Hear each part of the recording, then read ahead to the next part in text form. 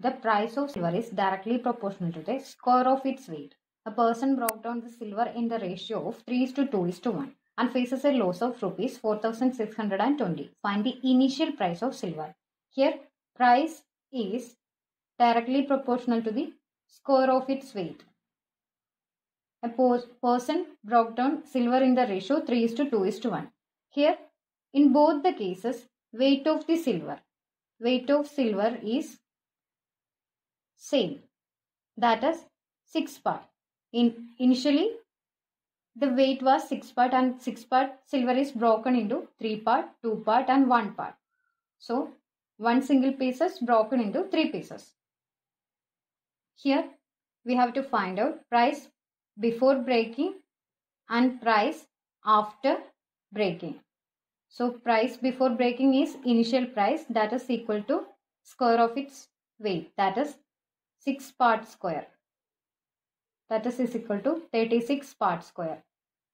Price after breaking is equal to 3 part square plus 2 part square plus 1 part square, that is equal to 9 part square plus 4 part square plus 1 part square, that is 14 part square. So the loss is equal to initial price, that is 36 p square minus 14 p square, that is 22 p square.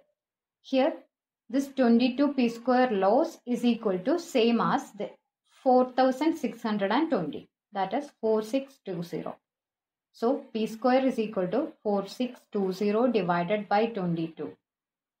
46 by 22 is equal to 2.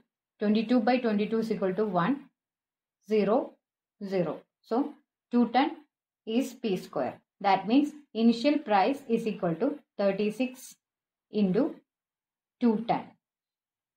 36 into 200, 7200, 36 into 10, 360. So 7200 plus 360 is equal to 7560. So option C is your answer.